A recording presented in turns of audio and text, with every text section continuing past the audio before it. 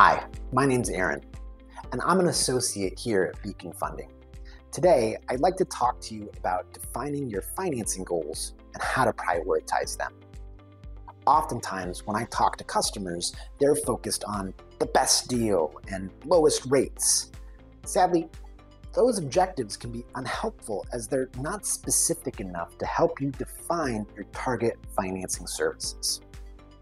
Rather, I'm here today to encourage every business to reshape that objective to, I'm looking for the right deal for my business in its current situation. The reality of equipment financing is that not every deal is right for every business. It's not one size fits all. When you're considering financing a new piece of equipment, list all the goals you hope to achieve and put them in order of importance. For example, oftentimes a startup business is going to be operating on a tight budget month to month.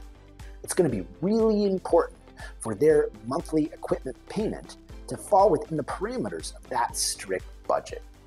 At Beacon Funding, we understand that every business is unique. That's why we listen to your goals and apply the correct flexible financing option to help you achieve them.